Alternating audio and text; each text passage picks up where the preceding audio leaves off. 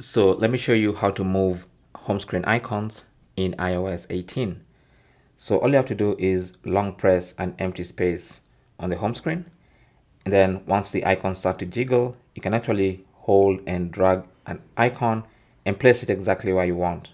So for instance, I can put this one here. I can put this one here.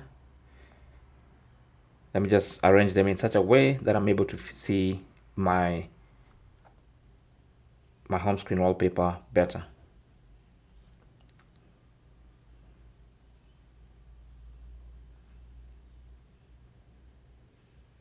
There you go. Simple as that.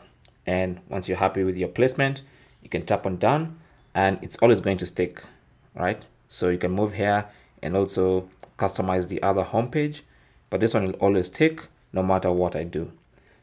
So that's the new feature with iOS 18.